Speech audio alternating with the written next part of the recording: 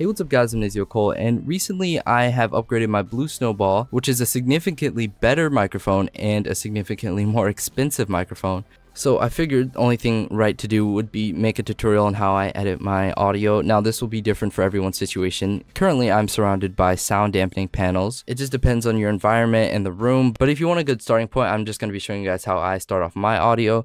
Now the first part, if you watch my Blue Snowball tutorial, you'll know is to capture some background audio so that we can do noise reduction. With the Blue Snowball, I did 3 seconds, and with the Blue Yeti, I do 10. So we're just going to go ahead and hit record.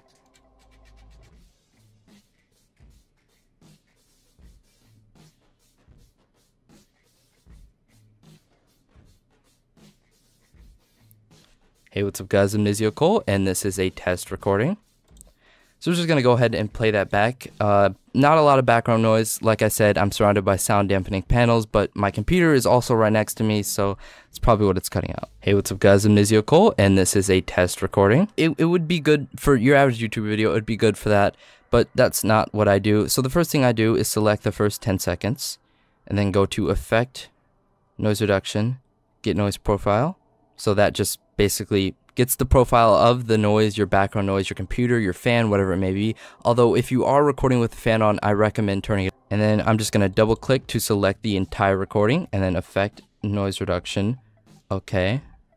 You may think nothing happened, but that's because it's a 14-second recording. Now with longer recordings like 20, 30, 40, even an hour, I'd say the most I've had it take was 5 minutes to complete the noise reduction process. But let's just go ahead and listen to that again. Hey, what's up guys, I'm Nizio, and this is a test recording. So you can see it sounds a lot more isolated, and that's pretty much all it does. I have minimal background noise obviously, but this does really help if you have a window open or you have a fan or your air conditioning. There's so many variables that noise reduction is such an important step of the audio editing process. Now the next step I do is normalization, and I will show you guys all of my settings. So you want to go over to Effect and then Normalize. I have removed DC offset checked and normalization maximum altitude to -1 decibels, and that is also checked. If you want to copy down my settings real quick, then press OK. Now we're just going to give it a listen. Hey, what's up guys, I'm Nizio, and this is a test recording. So as you can hear, it brought up the audio a little bit. Next step is compression. So you want to go over to Effect, Compressor. You want to copy down my settings. -20, -40, 2 to 1, 0.5, and then 1 second. And then these bottom two are also not checked. Hey, what's up guys, I'm Nizio, and this is a test recording.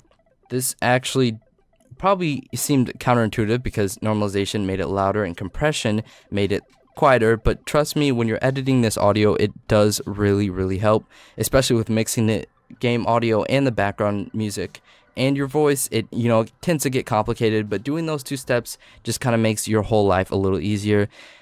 And the last thing I do is Effect, Bass and Treble. You can copy down my settings 1, 0, -1.1, and checked Enable Level Control, and do OK. That just adds a little bit more. Hey, what's up guys, I'm Nizio, and this is a test recording. So that just adds a little bit more fullness to your voice, and that's pretty much all I can say about that.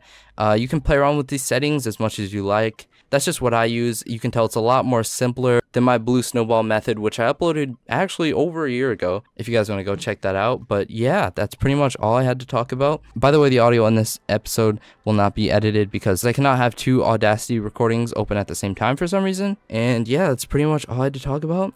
See you guys later. Peace.